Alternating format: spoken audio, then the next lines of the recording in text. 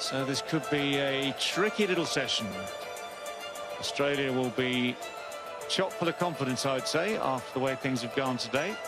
And what would really put the icing on their cake tonight would be a wicket, maybe two. There's nothing like it, the thrill of bowling fast. When the crowd's going crazy right behind you, you get a sense of teammates are sensing something's happening as well, and it's just, I love that. It's been a pretty uncomfortable half hour, this series will come and come hard.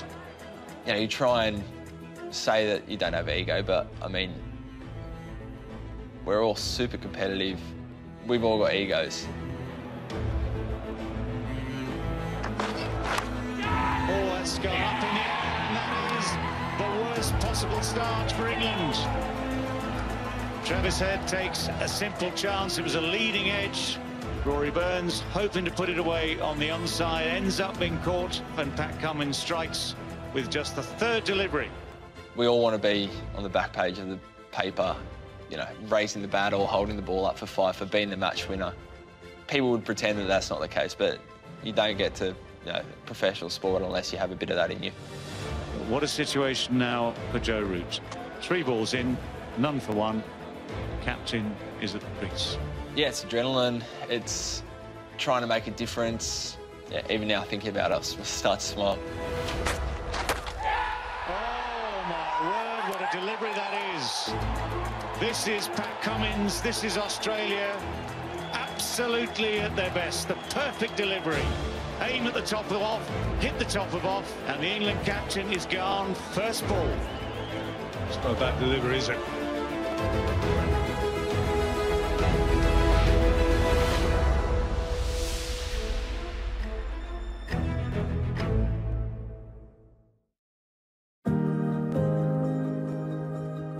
It's a big job. It's easy to get overawed, but I love it. You know, I jump out of bed in the morning when I think I can try to work towards a common goal, working together, so that part of the role doesn't scare me.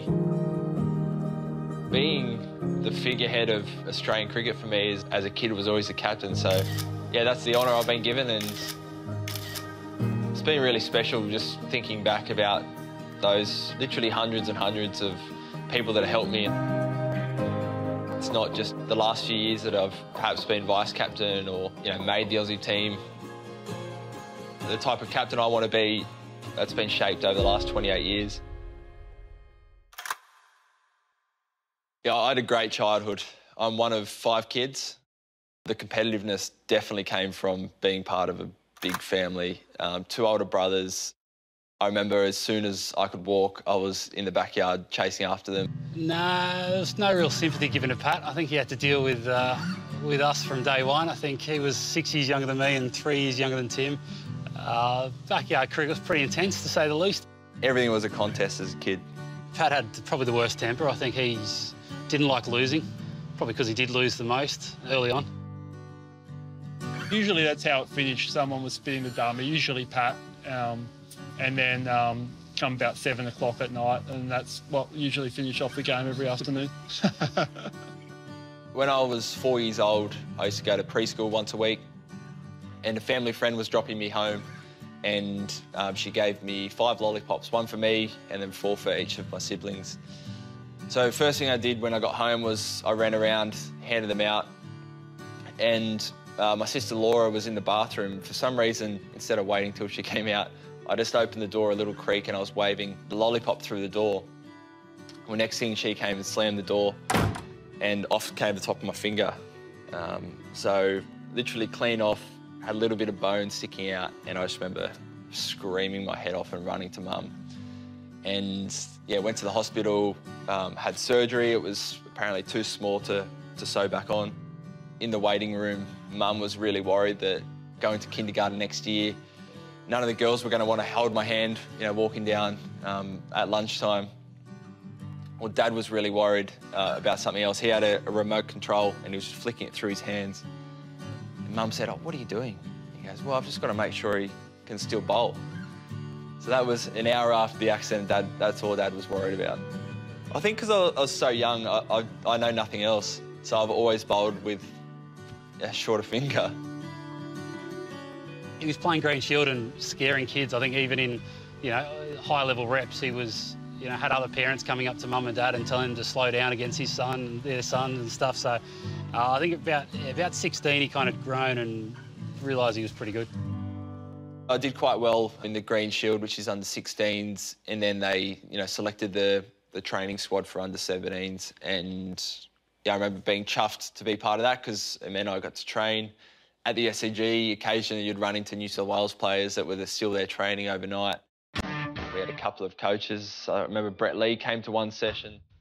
When it came to selecting the team, I made the New South Wales side. Could be something special. Oh, that's close. It's given. Patrick Cummins, a young man, gets the breakthrough. I remember seeing this kid just like really skinny, but there's that look in his eye, and you know, you can just tell when someone's got that X factor about him. He bowled the first time I saw him, I thought, wow, this kid's something special. You know, you see some bowlers that are tall and they just put the ball there. You see some short bowlers that are skiddy and they get the ball to go through. But Pat Cummins had that steep bounce, that trajectory off the wicket. And almost like it hit and took off like an aeroplane. Lockyer pops it up. Neville going back, should have a play at it and takes the catch. There's his first wicket. Patrick Cummins, a young man from Penrith. Personally, you know that he's getting a really good wrist behind the ball, that beautiful flick of the wrist, and that seam was bowled upright. And he could swing the ball both ways, which something that I wish I could do. I never was able to swing the brand new ball both ways. He had that from the age of 17. Burt just blocking one over the top, but taken by Dave Warner. And Cummins has a third wicket. What about the story of the night, the 17-year-old? I used to catch a train in and out of uni most days. And I remember I was catching the Western Line, Central Station, my phone started to ring. It was an unknown number, I picked it up, and it was Andrew Hilditch to say, congratulations, you've received a Cricket Australia contract. I don't think it's a gamble. We think he's going to be real good.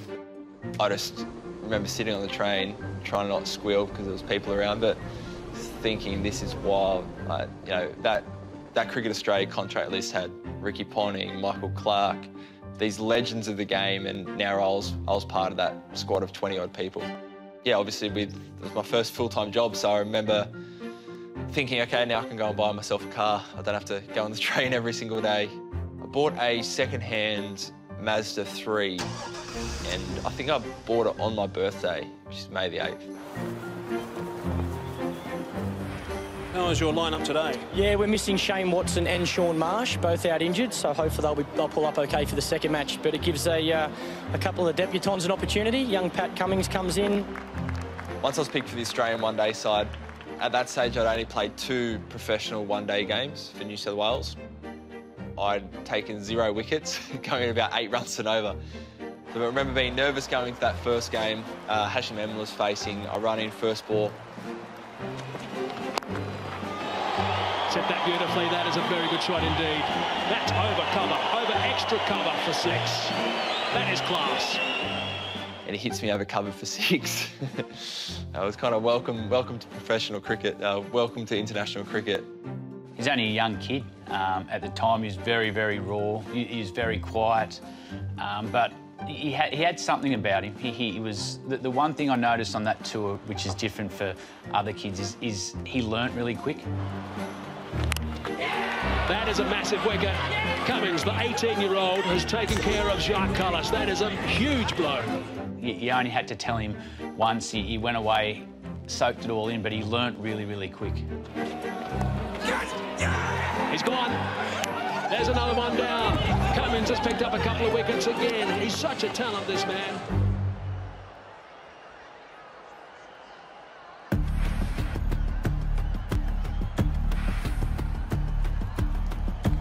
It's a historic test match.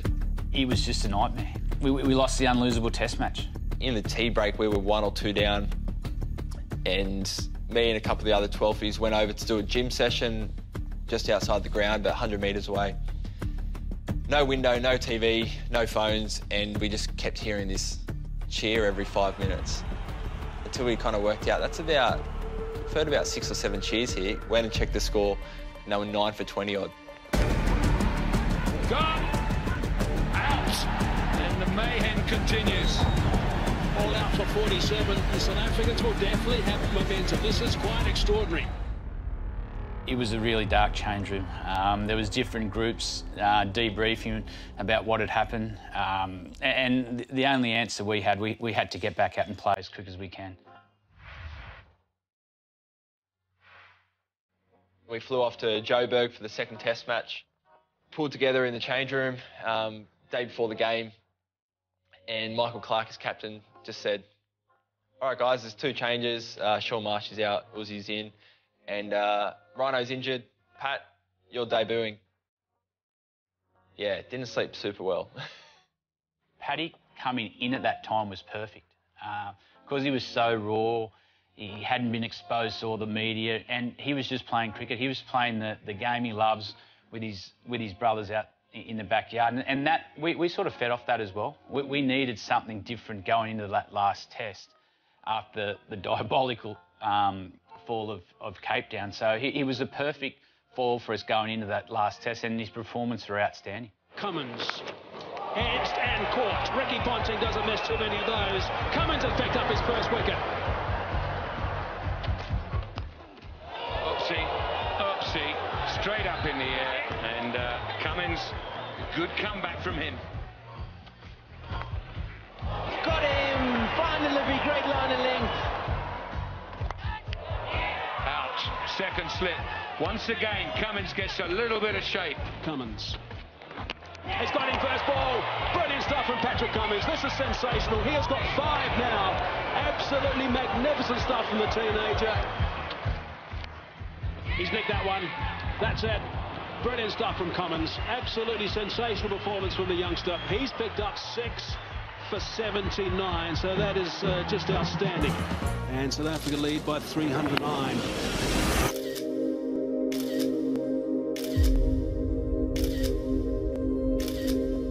I remember getting out and we needed a couple more runs. Oh, has he gone? Yes, he has! Oh, is there another twist in the tail here? Nathan Lyon was in the corner, as he does, rocking backwards and forwards, dry reaching, and Pat's sort of going, "What's wrong? Let's just bat. Like, it's what's happening out here? It's just a game of cricket." That first test match, there's no way I would bat like that now. Patrick Cummins, just 18 years old. He got 6 for in the test, now trying to get Australia over the line. I was so naive. 13 required by Australia to win this test match. That's a good shot. And all calls down is get up and make sure that Pat Cummins is on strike for the next over. I mean, in all the junior cricket, I always kind of batted and bowled as much as I could. It's probably when I started playing men's cricket, kind of when I was 15 or 16, that I was mainly a bowler, so I'd bat at number 10 or 11, and yeah, always been trying to catch up since. Australian dressing room, plenty of nerves there. They need this one to draw the series. I think I was trying to hit Dale Steyn back over his head. He's bowling 145-kilometre outswingers. In the air, oh, it's put him down! Goodness me! Dale Steyn just in his follow-through, couldn't hang on to this one. Michael Clark in the change room. Nothing you can do from there. 3 needed now for a tie, 4 for a win. It's a funny thing in cricket. You're so nervous waiting to come into bat or to bowl, but once you're actually in the moment, you're in control. So if anything bad happens, at least you feel like you had some kind of say in it. The match is on a knife edge. The temptation will be there to have a crack for Pat Cummins. A big shot, and he's got it away. He's got it away. How about that superb stuff? They finally get over the line. A fantastic test match between 2 titanic sides. Yeah, I guess one of the benefits of being 18 years old and pretty fearless. There was relief, there was excitement in the air, and Paddy was, "Oh, it's just a game of cricket, boys, isn't it?" It was just perfect for the Australian cricket team at the time.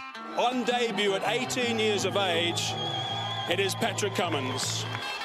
What a game for you. This is a game you're going to remember for a long, long time. Yeah, definitely. Just to get a test match is unbelievable, and obviously a great win like today. You know, we came from behind and, you know, just tops it off. Even till today, that's probably the best, test match memory I have. After South Africa, the next 6 years were on and off, lots of ups and downs in cricket.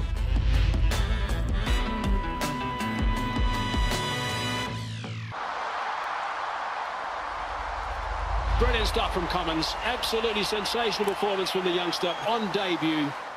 So during that first test match, I smashed the fat pad in my front heel and had a stress fracture in my heel bone. As a fast bowler, it's normally back injuries. So I had, I think, 4 or 5 different stress fractures. A stress fracture is just repetition, time after time after time, until the bone's just under so much stress that it starts to fracture. So as a fast bowler, if you've got a really twisty action, a certain part of your back might be coping the brunt of that force. There's a couple of times where I was out in the field after a spell and suddenly I just went to redo my shoelaces or someone chucked me a ball and I just remember thinking, oh, there's a knife in my back. I think the most frustrating thing was I'd been able to play a World Cup, but it was only T20 cricket. And I just remember thinking, if my body can't even get through 4 overs in a game, how do I expect it to play test matches? It was just the perpetual question of, oh, how's your back? Are you injured? Are you going to play this summer? When's your next tour? When's your next game? I just remember for years I was like, I don't know really. Pretty unexpected. I came back from South Africa and I felt pretty good and just thought it was a precautionary scan and unfortunately found something. Cummins has been ruled out of all cricket this summer due to stress fractures in his back. So everything's going fine, but it's it's going to take another couple of months at least. Meanwhile, fast bowler Pat Cummins is expected to miss the Australian summer for a 2nd straight year. Yeah, I'm not playing the IPL this year to try and get back to playing red ball cricket. And you don't look injured. It's not like you're on crutches or anything. You look perfectly fine. It's kind of a hard one to explain to people. I've got this tiny little crack in my back and I'm going to miss the next 9 months. It's not really stiff. There's no really acute pain, so I don't really feel that injured, but unfortunately there's something there. I tried a lot of different things. I think I got to a stage where I just wanted to try something different. And with speaking to a few people, I said, who's the best bowling coach you've ever worked with? Just about everyone. Oh, yeah! Trick Tripple's got it. That is the record. I think he probably wondered what happened when he fronted up there and, saw me stand there, skinny legs and a pair of shorts and, 4 days growth. And then expecting me to help him solve a problem that was, would really ruin his career. I mean, I was desperate. I wouldn't have wanted to not have a career and think, oh, there was a few options to me that I didn't try. Someone once said years ago, and they were talking about baseball and pitching in baseball, and they said it's one of the most unnatural actions in sport. And then someone quickly popped up and said, what about running in at 25, 30 metres and then jumping up and landing 11 times your body weight on one foot and about 9 or 10 on the other, then hurling the ball down like a baseballer, basically. Hadn't thought about that. Yeah, it's traumatic on your body. It's just his mindset and the way he thought about bowling I loved. He'd been through it all before. Yeah, I'd been told that I'd never bowl again and, that I certainly wouldn't play for Australia again, whereas I'm not sure Pat had been told that. I think when I saw DK, I was at a time where I thought, OK, I'm now 22 years old or 21 years old. I'm a worse bowler now than I was at 18. And he was the one that, after a few sessions, I thought, OK, no, it's still there inside of me. We just got to unlock it again. Most of the problems are caused early on and, in fact, often start with a run-up or something you do in your run-up. That starts a chain reaction for everything else going wrong.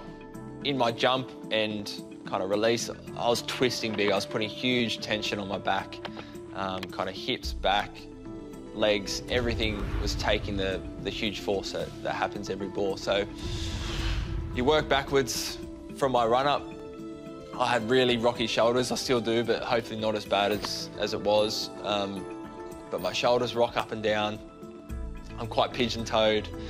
My arms swing right across my body instead of, up and down like a sprinter. So it's all wasted energy. It's all my body twisting in different directions that it shouldn't have to. And what that results in is, once I hit the crease and I do my big jump up, my front leg's kicking all the way out down to the leg side. My shoulders are twisting with it, and then suddenly that's all got to twist back as I release the ball. Doesn't necessarily create any more pace. Certainly doesn't help with, you know, my seam and swinging the ball. And it certainly puts a lot more stress on my body. So we just try to work back from that and find little cues that reduce some of that stress. DK, straight away when I started working with him, just a couple of pointers, I felt like a better bowler. Pat took to it like a duck to water. Pat was so determined, and each day he sort of fronted up and showed me how much he'd advanced and how much, you know, he was enjoying bowling with a freer action. Well, it's a nice, pleasant morning here in Ranchi and a historic occasion. First ever test match at this venue. I still had huge doubts in my mind that my body was right for test cricket. Everything to play for, series level. Yeah, absolutely. It's an exciting time halfway through, so yeah, it makes for a good series, and hopefully we can play well in this one. I hadn't bowled a lot. I hadn't played too much first-class cricket at all. Patrick Cummins comes back in for his first game in a while, and Glenn Maxwell as well. You know, I remember getting ready for the test match and just thinking, well, this is where I've been desperate to get back to. I'm here now. Let's rip in. Yeah, had a long time out of the game, didn't he? From 2011, I think, to 2017, and we saw the impact that he could have straight away in the test match in Ranchi. It's been a long time between bowling at this level for Pat Cummins. Oh, nasty delivery. Really let the batsman know that you make half a mistake, we're here to take 20 wickets. The hostile approach that he came with was pretty special. We knew straight away that it's good to have this guy back. The finger goes up. One straight to the fielder. That's Virat Kohli. And Pat Cummins is the bowler for Australia. Yeah, and the wicket happened to be one of the flattest wickets ever. That's gone. Cummins once again proving to be the strike bowler. Yeah, felt like I belonged straight away. Felt like I didn't take long before I said, all right, you're here now. What can you do to try and win this match?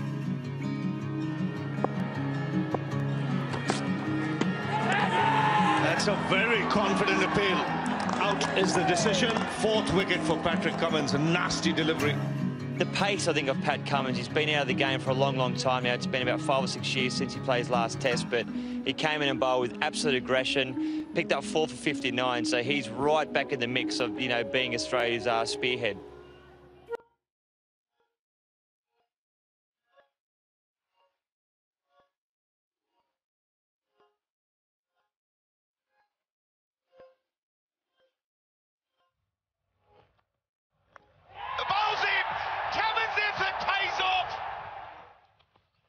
Oh, taken Nivet Smith, the first one of the summer for Pat Cummins, and the Australians are away.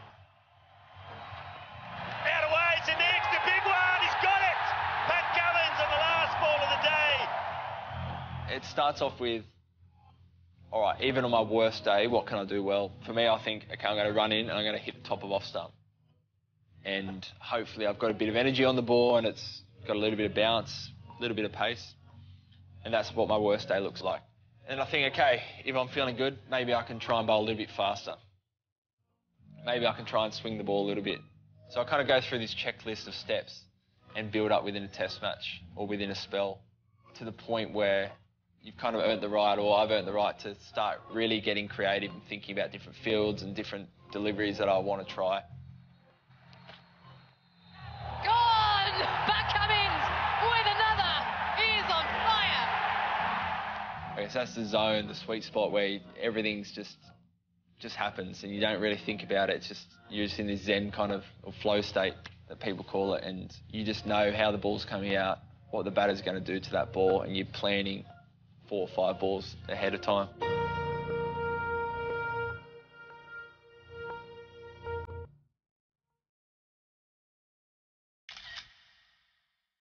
The best part of cricket was playing with your mates every weekend, and it's the same now. Probably even more so. Like, we spend 9-10 months of the year on the road, so that's a lot of dinners and breakfast sitting next to someone if you don't like them. But you know, the test side's brilliant. We all get along, have a big laugh. proper pin-up boy, probably the best pin-up boy Cricket Australia could probably have, but he is always cheating himself out. He's very intelligent and he plays on that a fair bit. Yeah, no, he's a good fella, one of my good mates. The bowling unit's very tight. He's okay to get on with? Yeah, he's probably a bit smart for us, a bit smart for the quicks, but no, he's been fantastic since coming in and added another dimension to our attack, so that's great. Yeah, I love bowling in tandem with Paddy. Obviously, when he's got the ball in hand, your role as a bowler, especially the spinner, tends to change a fair bit because the quality of bowler he is. He's the best in the world, and so my role tends to change a fair bit when I'm bowling with him. Obviously, my keys are accuracy, bounce, those type of things, and he's a little bit shorter than me. He's probably a little bit quicker than me on the speed gun. He's probably just as accurate almost. I think it's just he bowls those wicket-taking balls. Bowling those balls that they come up 140, 139, and then all of a sudden one will just hit the wicket and just take off, and that's what gets the nick, or that's what gets the glove to the keeper. So he's a big wicket taker, and yeah, it's a hell of a skill. Welcome back to the middle of the Gabba, all in readiness for the toss in this, the first test of the Vodafone Ashes series. And I'm joined in the middle by debutant captain Pat Cummins. This next period of my life is busy, but incredibly exciting. I think the demands of being captain, from what I've seen, is you get pulled in different directions. There's more people that need your time, and you've got more responsibility. So instead of just looking after your own game, you've also got to make sure everyone else around you is getting what they need. You're trying to bring the best out in them. You just got a few more demands on you, which is really exciting. Obviously, he's learned a lot the last few years as vice captain. The guys are excited for him to take on the role. Look, I'm absolutely positive he can captain. If you're very fit and you use your head, I think captaincy's almost a dawdle in the park. Edge taken! And Cummins, the captain, gets the massive wicket of Ben Stokes. Paddy's first as the man in charge. Yeah, well, hopefully Pat stays injury-free. I think now that he drinks a bit more milk and the body's a bit more healthy, yeah, you just hope you can kind of sort of join that club of playing 100 tests and I guess fulfilling your potential. If Pat takes 400 wickets, he'll always be starting wicketkeeper in the backyard game. So. He'll go down as one of the greatest, if not the greatest bowler that we've ever had, and probably in the world as well. So that to me sounds like the top, so he can go to the top. Oh, the good moments are worth every single bad moment. There's no feeling in the world like winning a test match that's been hard fought for 5 days, and knowing your mates around you have done it all beside you and with you. It's always been the favourite part of being a vice captain the last couple of years, is trying to bring the team together and hoping that continues.